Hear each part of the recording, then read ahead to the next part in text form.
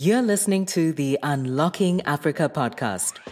It's not very often that you get 5 professional women of African heritage in one room, in one space. And just sitting around this table of 5 amazing women, being able to amplify our voices and amplify our successes and be given a platform, I think is really critical in showcasing what the African continent has to offer.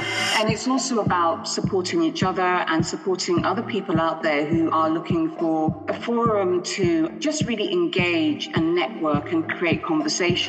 We're already becoming those cultural ambassadors in the way that we carry ourselves, in the way that we speak about Africa. Stay tuned as we bring you inspiring people who are unlocking Africa's economic potential. You're listening to the Unlocking Africa podcast with your host, Tessa Adamu. Welcome to the Unlocking Africa podcast, where we find amazing people who are doing amazing things to unlock Africa's economic potential. Today, we have special guests. We have 5 off the cuff who are a collective of powerful professional African women who are doing great things in their own sectors, businesses, industries. Welcome, welcome, welcome to the podcast. 5 off the cuff. How are you? We're good, thank you. Thank you. Good to be here. Brilliant.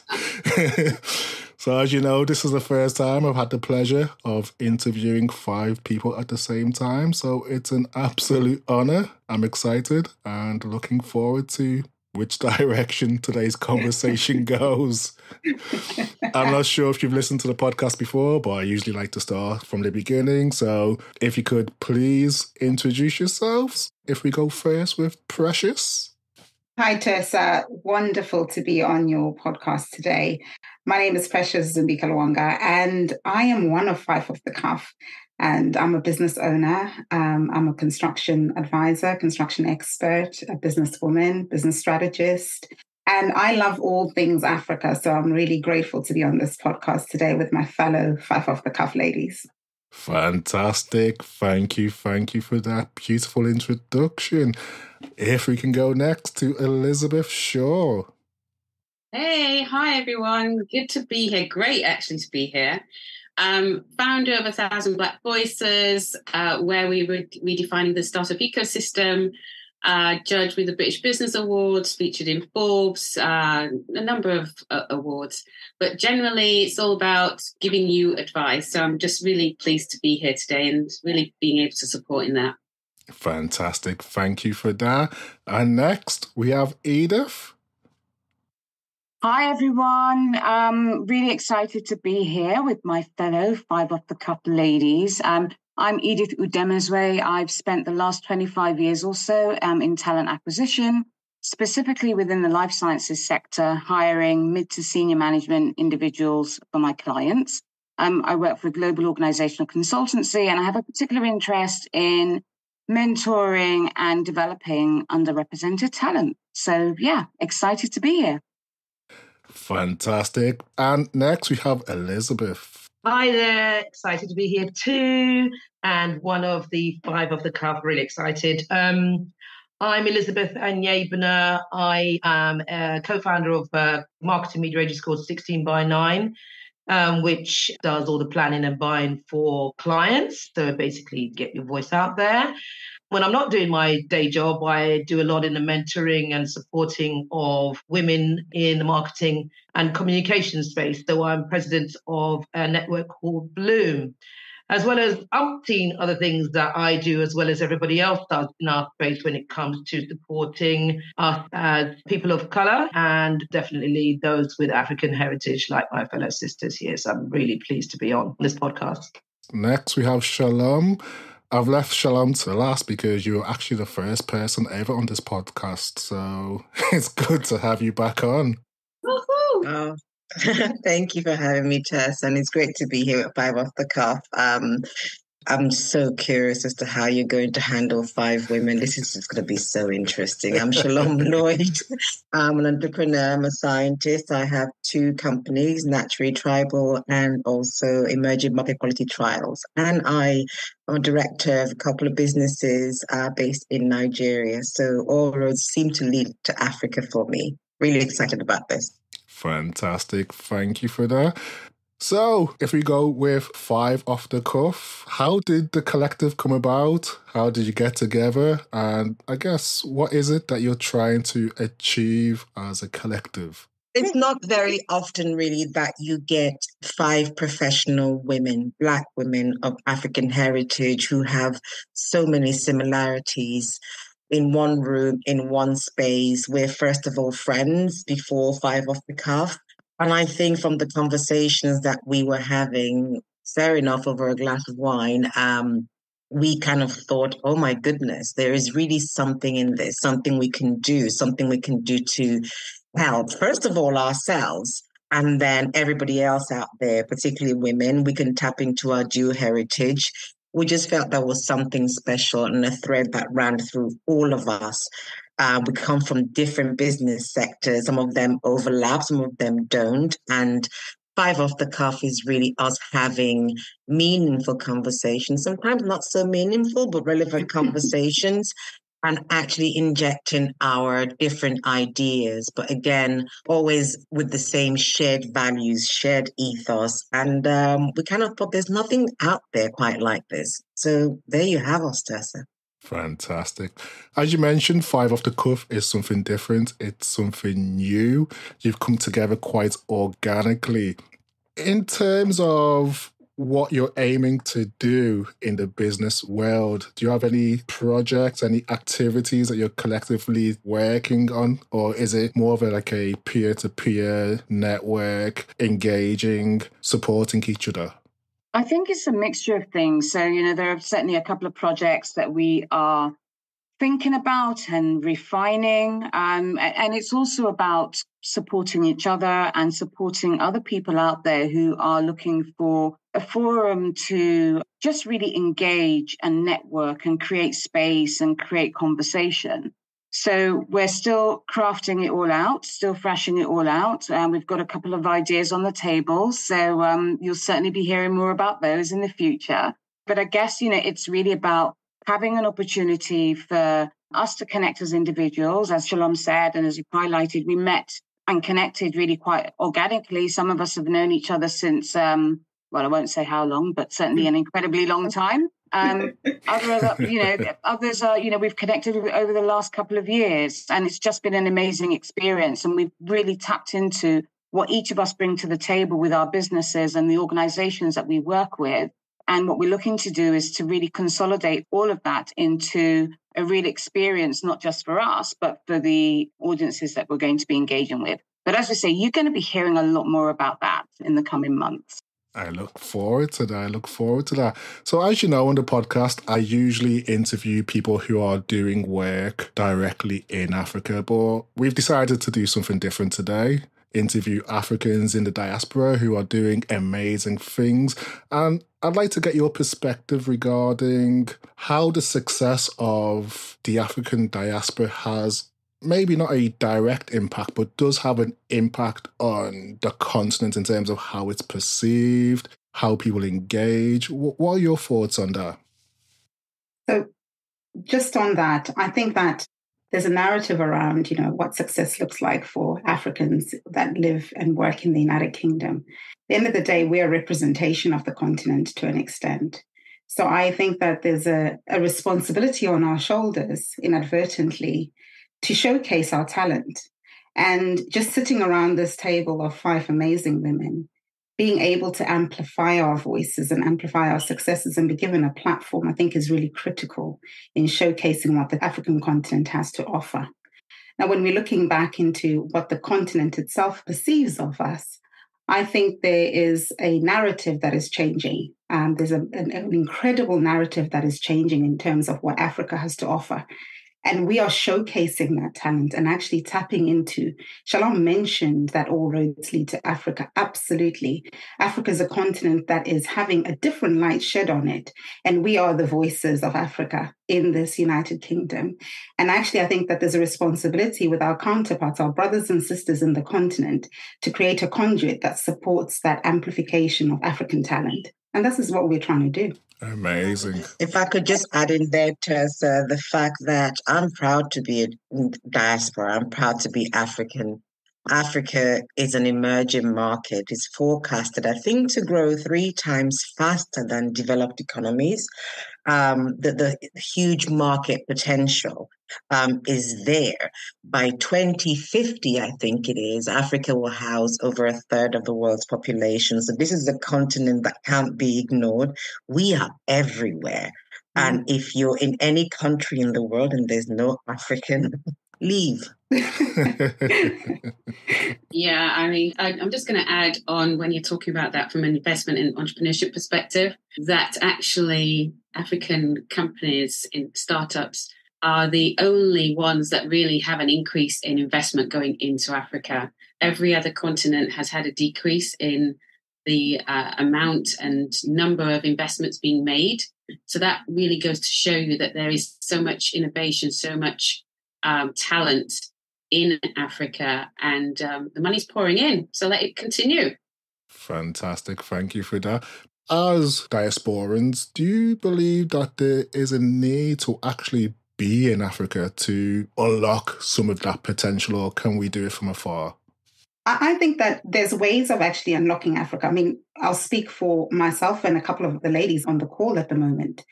Where you are placed geographically doesn't stop you unlocking Africa. One of the businesses that I have, which is Perspective Limited, is focusing on actually raising the voice and changing those narratives of doing business in Africa. Shalom will speak for herself. Her business, she talked about the fact that she's got a number of businesses in Nigeria and she operates across the continent. I won't blow her thunder right now. I'll let her speak about it. It doesn't really matter where you are. It's really about what you're doing. It's really about how you're activating that change. So for me, being based in the United Kingdom is not stopping me building those relationships, raising the profile of Africa, and continuously engaging. Don't get me wrong. There are a lot of challenges that you face in terms of that. But actually, it's really about your intention. My intention is to continuously build those bridges. I may have worked in the United Kingdom for 23 years, but at the end of the day, I'm a Zimbabwean-born woman. I was born in Zimbabwe. I understand the landscape. And that puts me a little bit above the fence than people that have never worked and engaged in Africa. So the responsibility as a diasporan absolutely is on my shoulders. But is it a barrier working and living in the United Kingdom? Absolutely not. Oh, I disagree, Precious. I think you've got to be on ground to make it happen in Africa. Africa is VUCA. Africa is volatile, it's uncertain, it's complex, is ambiguous. And I agree. Honestly, I had the mentality that I could do a lot from here by having talent on the ground, but I realized that, culture plays a huge role here. For me, the type of businesses that I have, I realized I had to make the investment and actually be on ground as often as possible, because there's still a lot of wahala in Africa. I mean, I kind of agree with you both. I think we're unlocking the potential of Africa by actually just being here and being African and having that connection to the continent, because we are representing. As Africans, we are always showing up, and we've always been showing up. Individuals, there have been successful individuals of African heritage who've been in this country from day dot. Well, maybe not from day dot, but you know what I mean. So yeah. I think that we're now getting the visibility. People are seeing the potential. And we are, through that, unlocking that potential in Africa, because people are visualizing us as being that example or role model, or however you want to call it. And yes, absolutely agree with you, Shalom, that for certain things you need to be on the ground. You need to understand the economic climate, the political climates. Each country is different. Africa is a continent. We're not talking about one specific. Yeah, absolutely. So I think it's a combination of the two. You can unlock the potential somewhat by not being there, but infinitely, I think that when it comes to businesses and getting those businesses off the ground and dealing with locals and all of that, you need to have some sort of a presence there too. Well, if I just jump in, definitely I can do huge amounts, not being physically resident in Africa or being there. Really, when you're thinking about first-hand experiences there and opportunities to engage, there needs to be some sort of presence there. But we are bringing together founders from across the African continent and other locations globally, and we're able to support and develop talent, but also develop their businesses and support them and engage and connect them to capital in different locations. So there is that side of things, and we're doing that virtually. The other side of things, though, is having people on the ground there to be able to do outreach. And that's something that we're engaging in. We do that through various different communities, other accelerators, universities, because they understand the cultural barriers, the challenges that are being faced on the ground. And that is really key and important.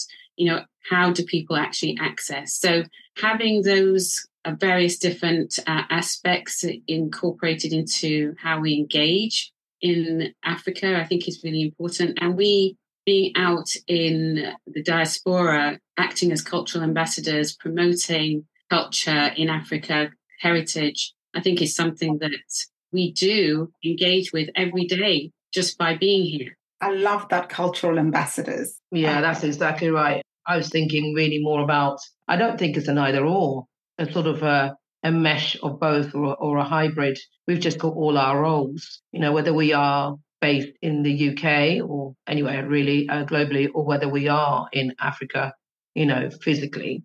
I do think, though, there is a need for authenticity. So even though we are here, we have to still be on ground to be able to put context to anything we do here.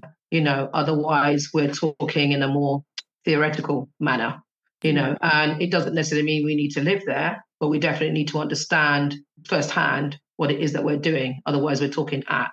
I think the other thing as well is Africa as a continent is 100% a place that everyone scrambles for, as you know. There's obviously the scramble of Africa that happened and is still happening, and so we need to kind of, I suppose, own that diaspora here, i.e. we are here doing stuff as an African, whether it's African heritage or owning it, because we represent, right? So we're here in the African diaspora doing stuff as people with African heritage who are Africans doing, and achieving things, as well as what's happening in Africa, because it benefits either way. And as Elizabeth Shaw sort of said, sort of representing. So when you've got a perception here that may be wrong or needs challenging, we're here to kind of challenge that for those brothers and sisters out in the continent who can't otherwise do that.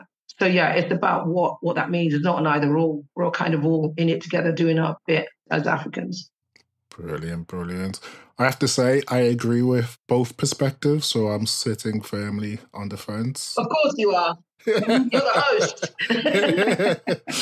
As Precious mentioned, what matters is what you're doing. So if we look at that in more detail, in what ways, in terms of activities, do you believe Africans outside of the continent in the diaspora can actively contribute to Africa's, say, image or power on the global stage? Yes, I would say we're contributing already from a diaspora perspective. Diaspora is extremely powerful. We contribute to Africa's GDP in a whole in terms of investment, in terms of money that is sent back home, in terms of transferring skills, starting businesses, knowledge, developing people, etc. I think it's from I don't know if it's the World Bank or whatever, but in 2020, I think it was over 80 to 90 billion that was sent to within Africa by the diaspora. That is huge, in my opinion. And, more and more, I'm finding that these days, and not ashamed to say this, as the years go by, I'm finding that I'm prouder and prouder to actually shout out about my African heritage, more so than I was in the past. And that's being completely honest and transparent. I'm now really proud to sort of stand up there and say, yes, I'm African British or British African, whichever one comes first, depending on the situation I find myself in, right? So, yeah, I think we contribute significantly already. I'd like to add to that, actually, and I'll pull the point that Elizabeth Shaw said about cultural ambassadors. Sometimes seeing and understanding and actually having people that break down the landscape is really important. I think there's something around what we can do. So Shalom's talking about economic contribution, but there's also a cultural contribution that we are already doing within the United Kingdom or in any space where diasporans are living across the globe. So there's an element of that. We're constantly showcasing who we are. And as we grow older, there's the whole Africanism movement that's going on. We're starting to embrace the way we dress, the way we carry our hair, the way we look. Visibly, we are becoming more and more, more visible in society. So already I think there's a movement in terms of Africa or Black is beautiful, whatever you want to call it. The cultural mix, that whole melting pot of different dress, different wear, different hair, etc., is something that we're already doing. And sometimes it can be a burden, but it's something that I think as we're growing older or wiser, whatever you want to call it, we're more and more comfortable. So there's already an expectation that in the diaspora, we're already becoming those cultural ambassadors in the way that we carry ourselves, in the way that we speak about Africa, in the way that we break down some of those expectations or even unknown assumptions about what Africa is. So I just thought I'd add on that cultural aspect. Fantastic. Thank you. Anyone else want to add to that?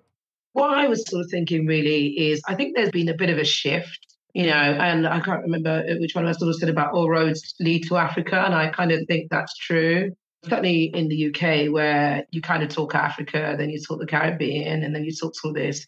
And more, I guess, I don't know whether it's the lockdown or pandemic or, what's happened in 2020, that sort of made people kind of really think about, well, us as Africans broadly, and recognizing where we kind of all come from and a certain sort of pride, not that it wasn't before, but sort of like really owning it, and that means that sort of when we're doing something here, we're representing, as opposed to doing something as a British person only, And my only thing, and I don't know whether you will come on to this or not, is I sort of referenced the scramble for Africa because that was a thing, certainly when the colonized were, became independent, in quotes, because, of course, we're still battling, is that there is a recognition that Africa has a lot of value. And that recognition is certainly registered by non-Africans who are piling in investment in different forms.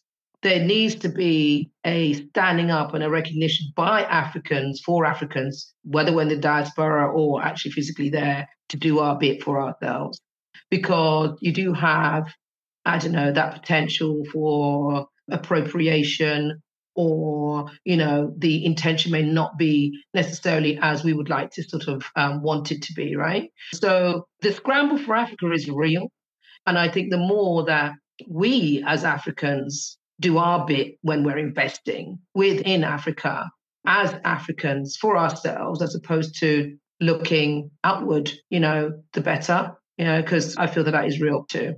I have to go back and reference the by Africans for Africans that you just mentioned there, Elizabeth. And that is something that's really challenging and difficult, because it's back to, Tess, what you were saying about, first of all, responsibility and accountability and weight of that actually on our shoulders, that sometimes the expectation that we in the diaspora have to do something. We want to do something, but we have to do something. And also our accountability, all Africans' accountability, and to make sure that we take charge of what is rightfully ours as a continent, as a community. And there's so much value there that we know, but do we actually believe always in ourselves? So, we have got the value, our knowledge and skill sets, how we can transfer that into the diaspora, how we can actually ensure that we enhance Africa's power, and back to, the cultural exchange and understanding. So I think there's so much there that we still need to appreciate ourselves, that we actually should be the drivers of our destinies and the driver of change, and really stop this appropriation that's still going on within our continent.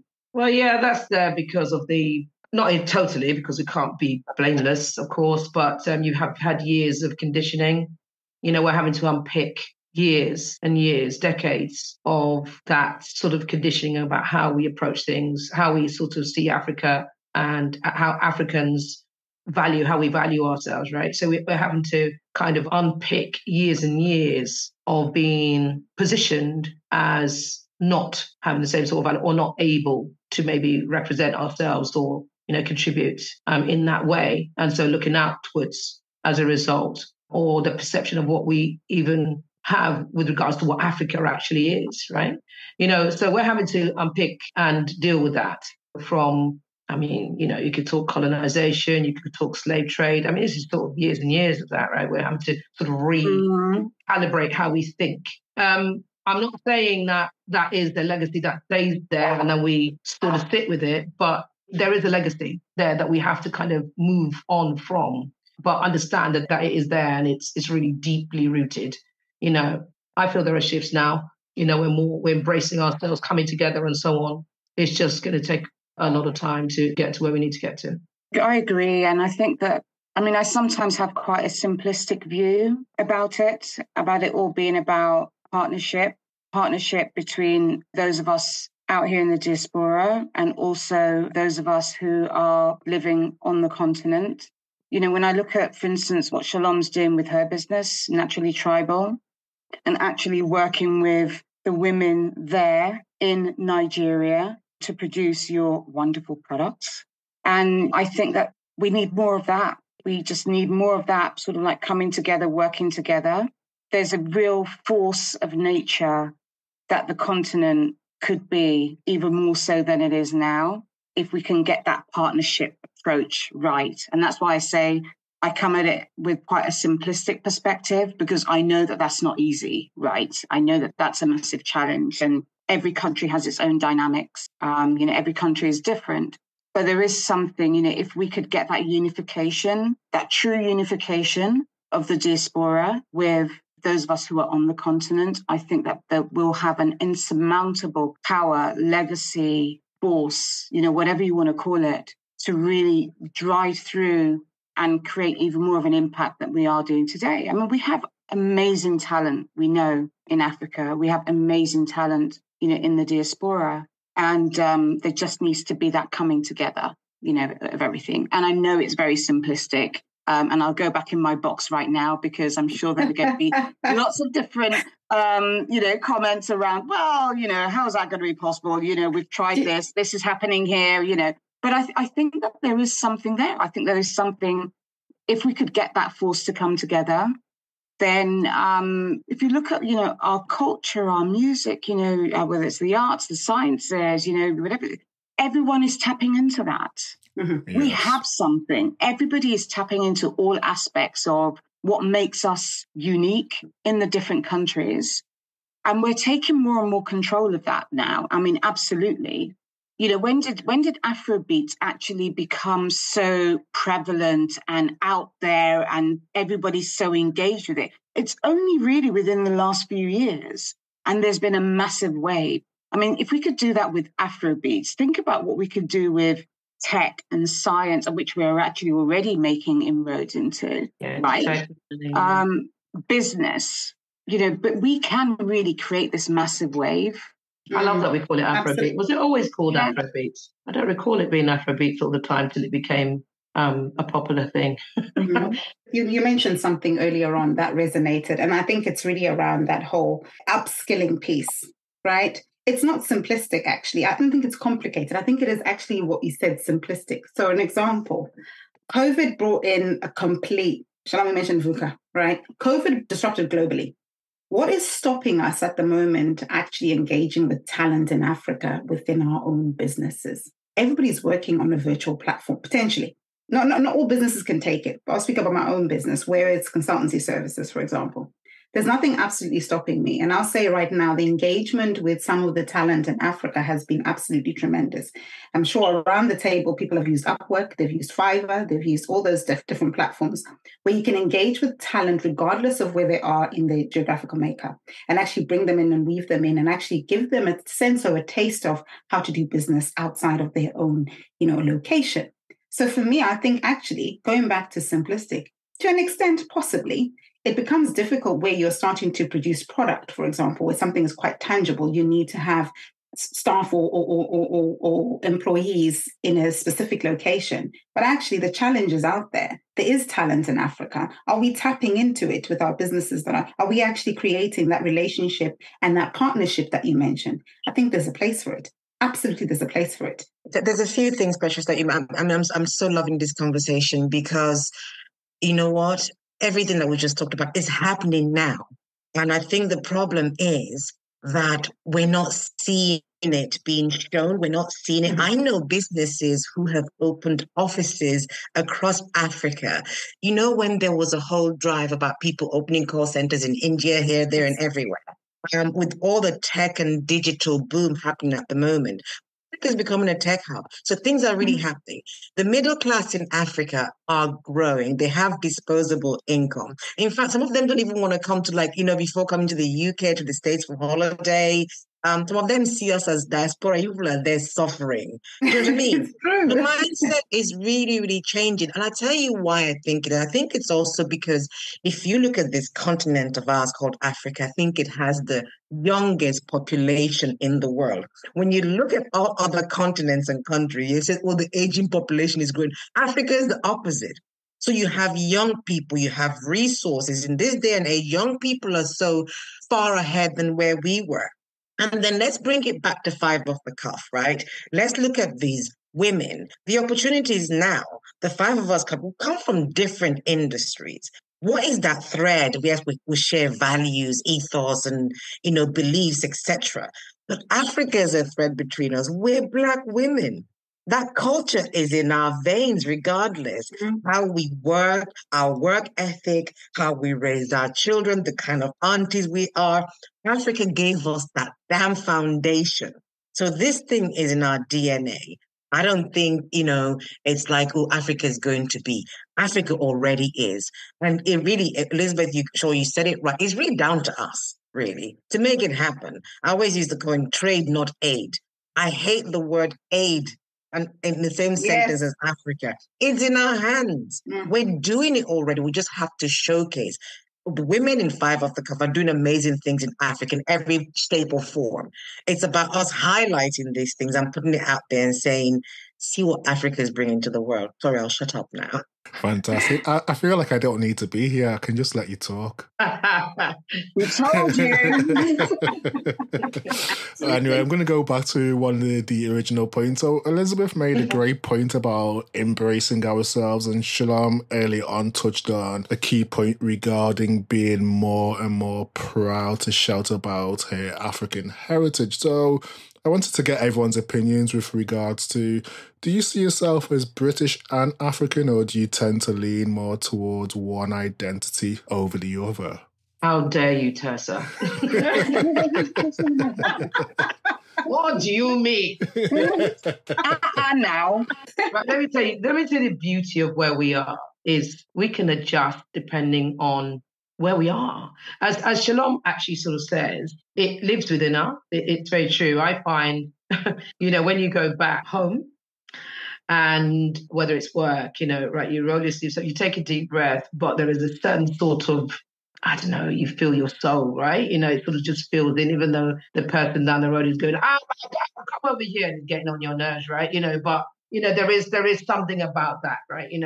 So I think it is a mixture. It is a mixture, certainly for me anyway, where you dial up or you dial down, depending on where you are. But that sort of, I guess, the Mother Africa sort of sits in us. There are certain things in Africa I 100% do not agree with. When a man is telling me that I can't sit at the entrance of a plane because I'm a woman, I'm kind of going, what earth are you going on about, right? So there's certain things that obviously does need to kind of happen, right? Still in Africa, as we've got to acknowledge that. As much as we're talking about the beauty of it, there are still certain things that need to move on. But British African, African British, depends on where I am. I just know that it's both. Fantastic. Thank you for that. It depends on which passport I'm holding. If I'm holding a British passport, British African, if I'm holding my Nigerian passport.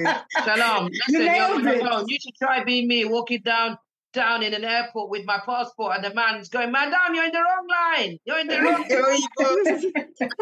line. But you raise a good point, though. It's that whole being accepted where you are. How are you seen where you are, depending on if you're in Africa or not, whether you're here. For me, I think it's how I see myself. I'm tired of making it be how people see me and letting people define that for me.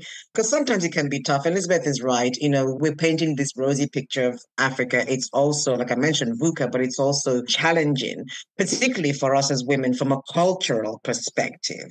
And I don't want to answer that question, Tessa, whether I'm British African or African British, because for me, it depends on where I am, depends on the situation, depends on what kind of hustle I'm doing at the time, So for me, it's really about, when I look around and I think about Five of the Cup, it's a sisterhood. And it's also us coming together and saying, as women, we also do face challenges. As women in Africa, as African women, when we go to Africa, we're facing different kinds of challenges, right? When we're here outside as diaspora, we're also facing different kind of challenges. So for me, it depends, really. The women have nailed it. It just depends on where you are. So I'll be super honest. The minute I land in Harare Airport, I'm not going to lie, I am very Zimbabwean. The sounds, the smells, the irritations, the language, everything just exudes. But the one thing that stays is because you have a slightly different twang in your accent now. So the minute you start speaking, they turn around and they say, what about England? Do you know what I mean? So you might identify yourself and embrace all those sights and sounds and everything. But the minute I land in that Zimbabwe, I don't want to say I feel at home, but equally, the minute I land in the United Kingdom at Heathrow, I feel at home as well. Because fortunately or unfortunately, I'm split half in the middle, British and Zimbabwean. The minute I land in both those locations, I feel at home. But there's something around just the sights and smells, it just gives you that sense of, Yeah, I absolutely agree with you, Precious. I mean, when I went back for my brother's wedding, I think it was 2017 or 2018, and I hadn't been back to Nigeria for many, many years, really before that. But actually landing and the sights and the smells and the feel and the language and the people, it felt so right. I mean, it just felt so right. And I was like, you know what? I need to come back every year. I must have been just before COVID, actually, because then COVID hit and I wasn't able to go back again for a while. But I do want to go back. I just love the feel. I went to Ghana in February.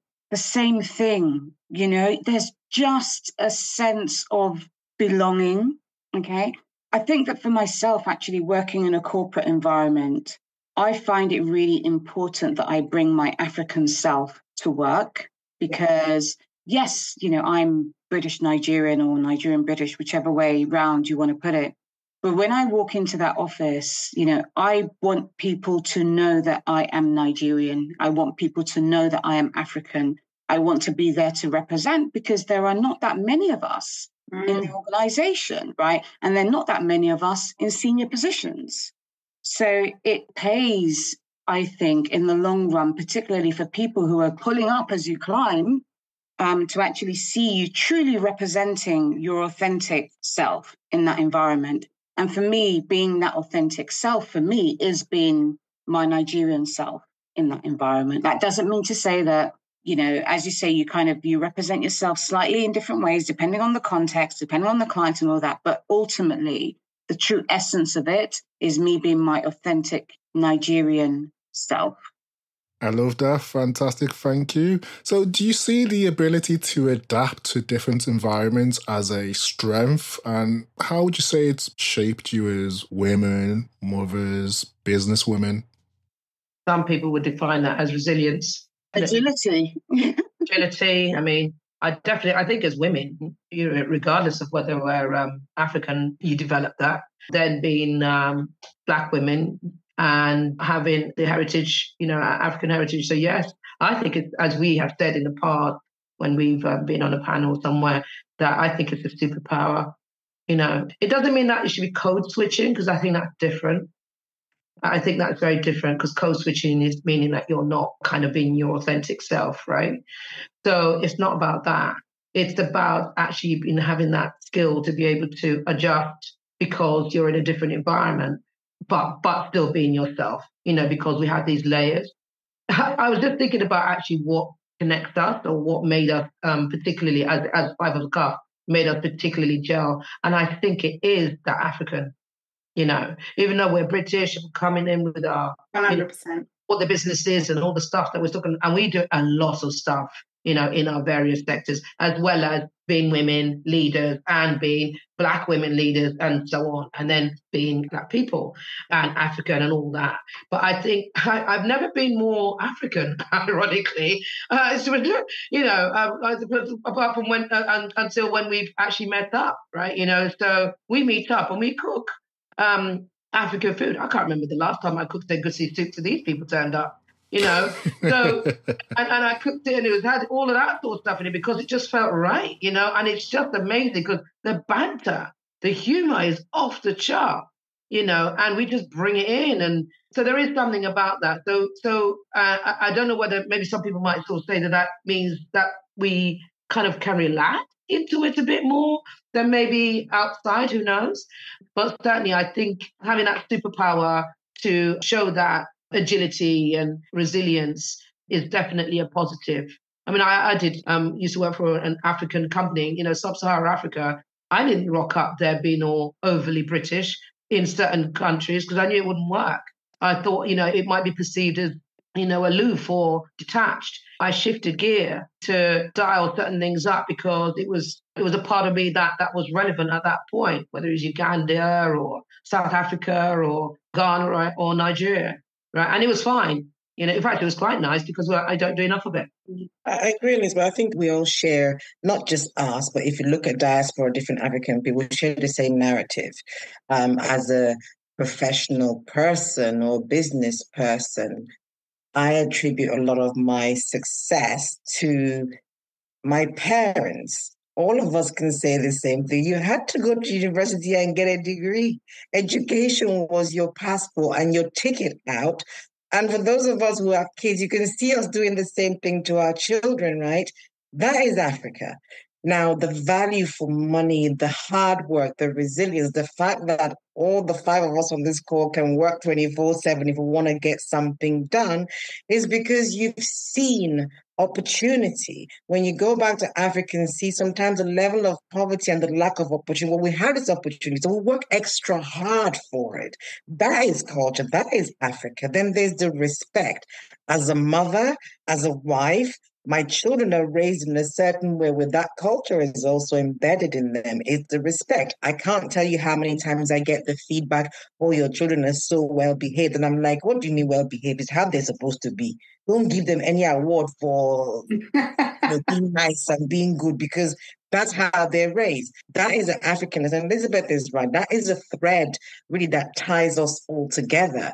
We sit, we cook, we eat, we talk about really important things. We talk about nonsense. We talk about things that make us happy. And it spills over into your professional life because we do things with ease, in my opinion, because we've grafted for it. So the output is normally done with ease. And I love it. And that I can see my culture, Africa, in absolutely everything that I do. If my children want to say something, they change their accents. Mommy, wow now. I was thinking, why, okay, these children are really half African. That's another thing, So yeah, I'll leave it there. I just want to jump in here and just say, I don't know, I think I'm still trying to figure it out. I don't think it's as straightforward as that for me always. So straddling different cultures, different continents, I think trying to bridge the gap really between, and I say gap, between Africa, between the diaspora, between the UK, between, the Caribbean. So, I'm straddling all those various different cultures, and all those various different cultures are a part of me. And so me having been in those various different continents, I've gained those experiences and that insight. Trying to bring that to family, to children is, again, something different because they haven't had the same experiences as I've had. So, doing things like family reunions to get them to understand different cultures, to meet family, to get embedded in that. There is a challenge there for children, for my children, for our children, I think, having different experiences, and also engaging with other families like themselves as well, living out in the diaspora. So there's that side of things. I just throw that out there. The other aspect is, I believe that we all need to understand our own experiences, of course, yes, but other Black experiences. And what I'm doing for that is bringing different people, again, from different parts of the world to engage in developing their business, okay, as founders, but also understanding that we all come from different backgrounds, have different experiences, and we need to understand that. And we're not going to really be able to change things significantly if we don't understand that we come from have different Black experiences and understand what those are, so that we can bring about cultural change and actually make sure that we have the power to move forward economically. So, yeah, I'm just throwing that out there. Yeah, Elizabeth, that's so fascinating, because one of the questions that came to my mind while you're talking is, do our children consider themselves as diaspora, or is it just us?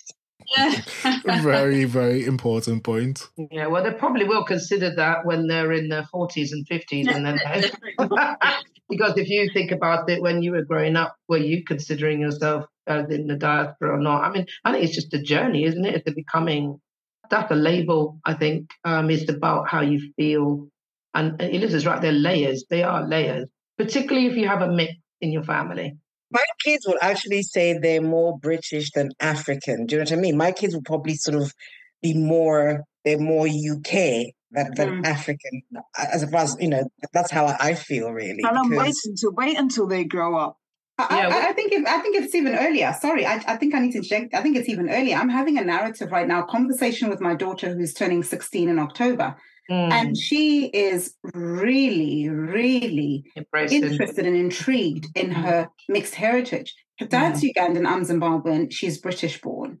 And she constantly is so hungry to know about Africa. She's so hungry. Just yesterday, she's saying to me, speak to me in Shona, because I want to understand I want to speak to you in Shona. Shona is my language. And so for me, I think that they are also struggling with the fact that, look, my mom speaks a different language when she's on the phone with her family. I hear her rambling along in Shona or Ndebele or Kalanga or Tswana or whatever it is. And then she listens to her dad speaking Luganda, Swahili, and she's British born. And she's like, where am I? Who am I? She's hungry to be African. But you know what? She is African. Yeah. But I'm British. The struggle is already happening at 16. Yeah, I mean, if you think about the education system in the UK now, for example, where I suppose when we were kind of growing up, born here, I was born here in the UK, and a lack of, I suppose, education, in what happened in Africa or, everything around Africa and all that sort of stuff, right? Whereas now there is a light shone on that lack of awareness and education, and in some schools they're actually now shining a light on it. Go back to 2020, really, which is really pushed that narrative along, right? And everything else that's sort of happening with, climate change, with younger people kind of finding their voice in ensuring that they are heard, that whole kind of push of activism, I suppose, in the different areas, and also a whole movement in the African identity, right? Where younger people are actually embracing them as Black people, as people from the continent, as people from the Caribbean, and so on. So there is more of an awareness, which was, I guess, maybe tucked away before. And there's more of a demand by the younger generations kind of go, hold on a second, what is my identity? You know how you sort of said, I'm British, but I'm African, what's happening here? I think it shouldn't be a but. I'm British and I'm African. But it's on us as parents to kind of ensure that we educate and show that we embrace it, because our track has been different to the ones coming after us, right? So that they are armed, and with what they need for that. I'm excited for them, really, to be honest. Look at the music. I mean, look at the music. Do I was looking at the average age for Africa's cross-border, obviously it's different. It's 20, that's the medium 20. Mm-hmm. That's just, we're so young. So can you imagine what the future's going to hold for all of that? It's a wonderful thing. But I come back to this scramble of Africa. We need to make sure that we protect it. Yeah, I mean, I agree. I think that the younger generation, really coming through, I mean, it seems like, I mean, I don't know about you guys, but I mean, certainly for me, it seems like yesterday when we were that generation, right? I mean, so much has happened in the span of, let's not count the years, but, Yes. but certainly, they're not holding back. They are not No. taking no for an answer. I mean, even when it comes to working in a corporate environment, they have demands. If your ESG is not up to scratch, you don't speak to my values, right? So we talk about unlocking the potential of Africa. It's this generation coming through that are going to do it. If you think about NSARS, if you think about, just really just kind of like showing up, and as you say, the whole activism side of it, they really want to make sure that their voices are heard and they are prepared to take responsibility and be accountable for that. A lot of the networks that are springing up now too, there's one, I don't know if I can mention it really or not, which is really connecting, Black professionals globally, predominant in the UK and Europe and now moving into the US. I think it's networks, it's connections like that that are really going to serve to really be that dynamism and push to really unlock that true potential that Africa has. So I think it was either Shalom or Precious that said earlier now when I was talking about the partnerships and connecting together. It was Shalom, actually. It's happening now. You're so right. It is happening now.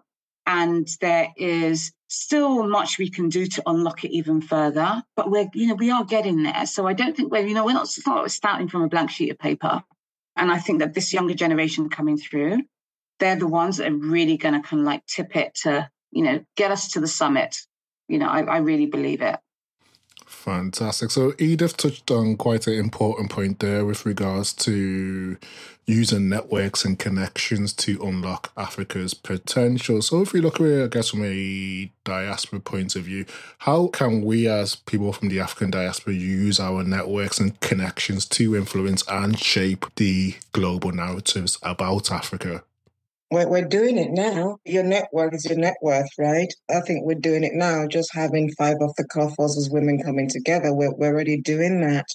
As I mentioned before, all roads seem to lead to Africa for me, and I'm able to tap into any of these women for anything I need in Africa because they work in different sectors, know different people.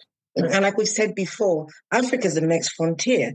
When you think about the UK-Africa Summit, I mean, Tessa, you would know this, be it when it was Theresa May or when it was Boris or whoever, they've always known and seen that there's potential in that African continent. So there's already eyes in Africa from a business perspective. Like we said, the music, culture being exported. So a lot of eyes on it. A lot of people in our network now see us as key points of contact for Africa. And we also tap into each other. Your network is really, really important. And when we talk about being on ground, for me anyways, having reliable sources and people, there's skills in Africa. People are skilled. In my sector, healthcare professionals, my goodness, a lot of doctors who train in the Western world have all gone back to their countries to go and do their own thing. And that's the joy of being diaspora. We find that a lot of people in diaspora go back.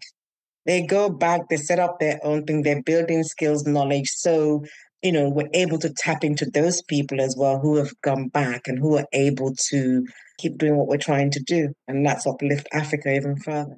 I agree. And I think that there's a huge amount that is, where most people are fairly well networked. And even if you're not, I think it's our responsibility to introduce people to networks. So, let people know what's prominent, what's visible, how they can increase their connections, invite them to events, go to events yourself, sign up to these organizations. A lot of them are free.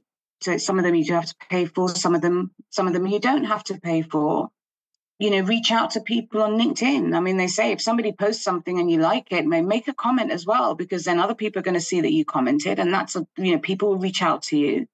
It's a great way to really just establish further connections if you're looking to do that. And the voices are out there and they are being heard. So, LinkedIn is a fantastic platform, but there are others. It's not the only one, and it shouldn't be the only one. We have to make ourselves present at the events. I think we have a responsibility to to attend the relevant, networking Black events or African events or any other events. It doesn't even have to specifically be events within our community, but we have to make ourselves visible and ensure that we are introducing other people who perhaps don't have access to the same platforms that we do, that we make sure that they have the ability to really go out there and make those reaches themselves too. Mm-hmm. So yeah, networking is super important. I think that if you work in a sales environment, which everything that each and every one of us is doing is linked to working in that sort of sales commercial environment. So perhaps we're a little bit more practiced, at doing that. And I think it's probably our responsibility to kind of like help coach and guide people who don't necessarily have the experience that we do, so that they can extend their network, as I say, and get the introductions, or rather benefit from the introductions that we can make, really for them too. I've rambled, but I think you get the gist of what I'm saying. Yeah, I'd like to add to that actually. And you touched on it at the end when you were talking about, and you were alluding to almost like mentoring and coaching. And I think everybody around the table here has taken initiative. And the word that comes to mind is initiative. We have to initiate some of these things, especially if we're in a position where we have had either been lifted up or peers have supported us or whatever it is. It is within our gift to set up initiatives and set up initiatives that also give opportunity for those that may be marginalized, maybe by community, whatever it is, social standing or economic standing. The initiative is on ourselves. We need to take the initiative to do that. And part of that is creating spaces. Right now on this platform, on this podcast, we have created a space to talk about Africa. We've created a space to talk about what we're doing and how we're amplifying the voice of Africa. So I think the initiative is absolutely within our gift to implement. We have a master networker, Elizabeth Shaw. I was going to go from a different angle, actually. Thanks for that, because just going back to what Shalom had mentioned about going back, and we need to really see and consider how to support individuals going back to Africa. It's challenging, the same way that Africans are coming out to the diaspora and need that support. So, yes, there was the Year of Return, Ghana 2019, and having had conversations with individuals, not just going back to Ghana, but different countries, Nigeria, different places, they face lots of challenges. The fact is, yes, they may have been born there. Yes, they may understand some of the cultural nuances, but being out in the diaspora for such a long time and engaging in a different cultural experience and going back, the challenges have been sometimes insurmountable. And in some cases, people leave again because they haven't been able to acculturate it within the society. So again, thinking about what we can bring, our connections, our networks, those that are already in those spaces. You mentioned spaces, opening up spaces, Precious, in those spaces to enable and support individuals that are going back. And also, we already have spaces where we're bringing people together from different parts of the world, and understanding what's happening on the ground during those conversations, during those engagements is really key, which is why we're bringing people together that way. But also in that sense, you're already gaining access to networks, you're already gaining access to potential partnerships, you're already engaging potential suppliers and talent. So there's some of the challenges there, but I really just wanted to highlight that challenge, though, that it's challenging still, whether you are African or not, to go into Africa. You need to understand the culture. You need to have support systems. You need to have networks there as well. No, you're right. I'm going to Cannes this year for Cannes Lions. Kind of lighten this up a bit. Well, come on, we're sort of very Getting too serious. Yeah, gosh, it's certainly not the side that we. Anyway, I'll move on from that. And so I went last year, and there was no sort of thing around sort of Black at Cannes, basically, which in itself is quite remarkable. So going to Cannes for the Cannes Lion Festival for creatives, so everyone in marketing, comms, creative, and so on sort of descends on there globally. But what was quite remarkable, because normally you kind of go and, you generally really are the only one in the room, right? But last year was unbelievable because you had literally people globally coming and descending on this place in the south of France, right? And it was the network that was then sort of born out of that, of Black people understanding that they needed to support each other, right? Within our, I suppose, sector. And this year is going to be even bigger. I was literally walking down the promenade and see a Black person that I don't know, who is not British, who would just nod, stop, and we'll chat, and then became part of the network, right? And there's a recognition that we needed to come together to support, and that's exactly what's happening. So I think there is 100% power in it, as we all know, in the network, but also in leaning into the network, so that we're not just joining as passive observers, taking and then doing our own thing, but actually playing a part in however we can, as well as sort of Elizabeth said, which is guiding those who need that helping hand to ensure that we, when we're in, which we are in as leaders, that we don't pull up the ladder behind us, that we ensure that others are in the room with us, so that, we're more comfortable sort of in that space, as we help. As for how we adjust when we go, when we look to move back or come back this way, the more of us that are in that space, or the more we can build a network within the spaces, let's say if we are going back to Ghana or Nigeria or wherever, then I guess the more relatable and more comfortable it becomes. So we can't be on this side just talking. We need to be, I think, present in the spaces as well to kind of help, I think. Otherwise, it's not completely authentic. During the conversation, we've touched on some of the key activities and trends that we can see currently taking place inside and outside Africa. And we are all in agreement that Africa's time is now and the future.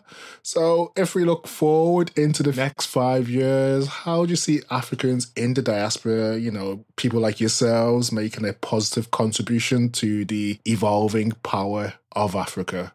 It's definitely about coming together. I think one of the questions that you had before, which we didn't touch on, was, what's your favorite African proverb? And and mine is, and I don't know, I think it's from Burkina Faso, which is, if you want to go fast, go alone, but if you want to go far, go together. Yes, I think that is just.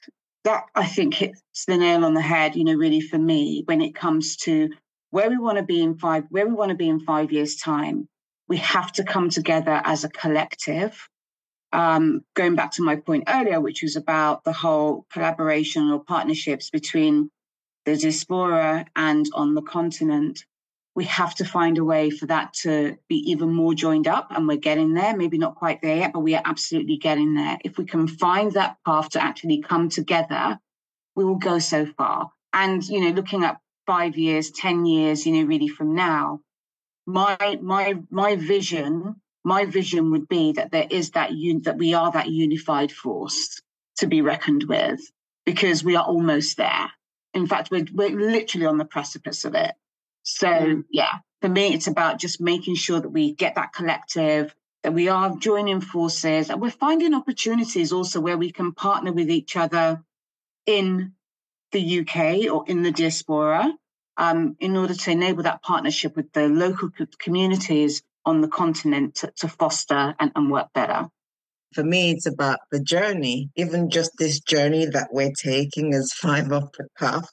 I don't want to say, in 5 years, 10 years time. For me, it's about the journey, what we're doing now to get, to keep improving things. I look around, it's like I said, it's a sisterhood.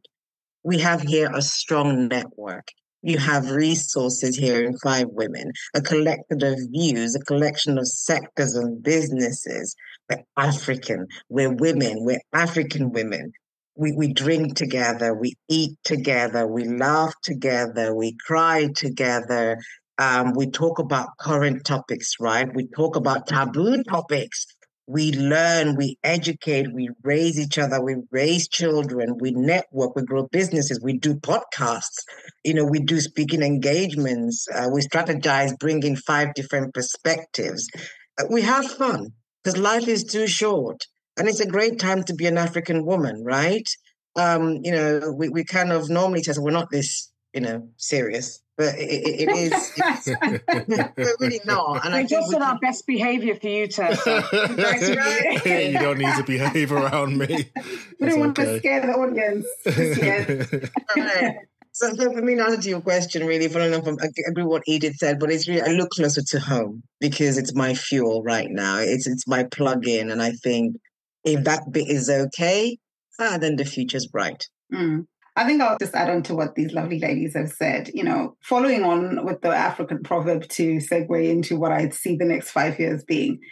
For me, there's a statement that's said in Southern Africa about Ubuntu. You know, yes, we are. Yes. I am what I am because of who we all are. Yes, 100%. You know, there's something around that. There's unification. So we talked about, Edith is talking about us being connected. Shalom's talking about, you know, our journeys, bringing it back home. But actually, to bring Africa, to push it, it's really about the rest of the world, including Africa, understanding that we are who we are because of all of us.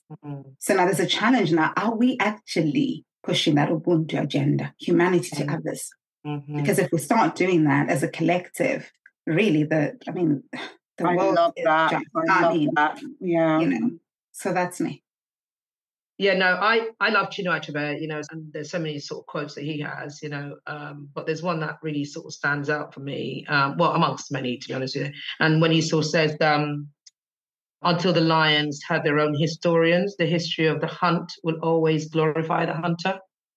And that really is about us not having our story dictated or told within a certain lens, and us controlling and dictating and telling our own narrative, right? Our own story. Basically, you know, when there's this whole sort of thing about we want a seat at the table, right, which tends to be bandied out a lot.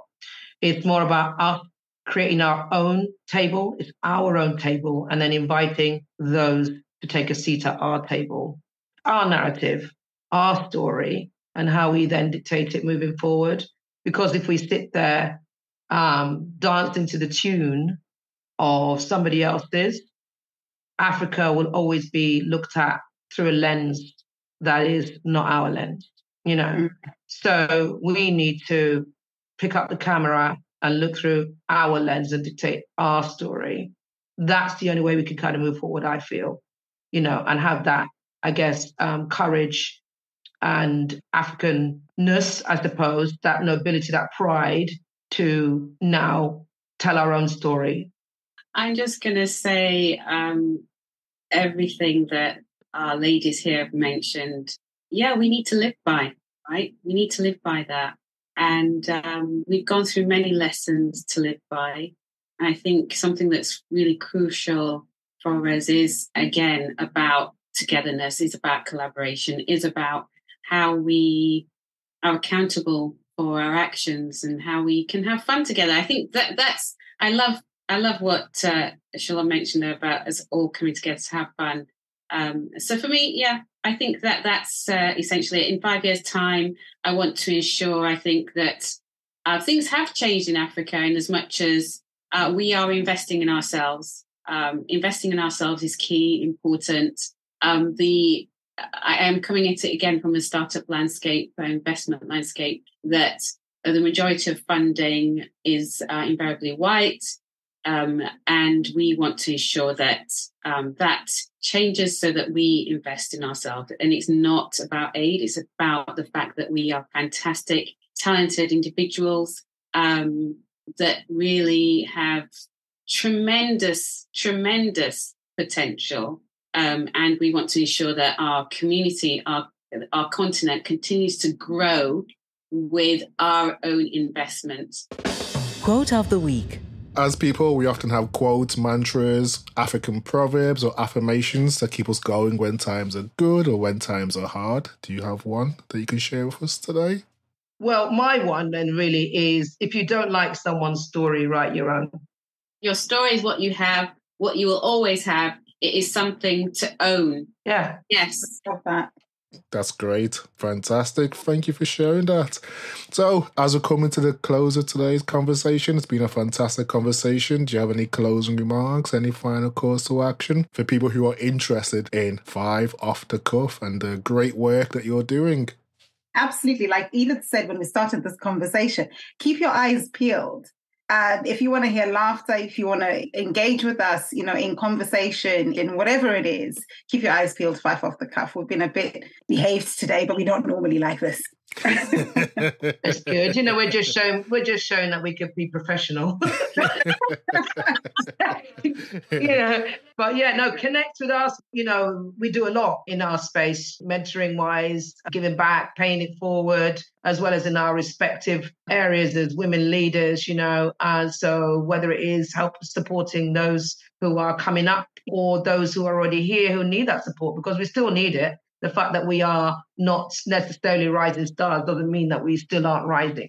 So we support our own as mums, as women, as Black women, as Black people in industry, and as Africans, and as British, and being part of the African diaspora. So, we'll continue to talk and elevate.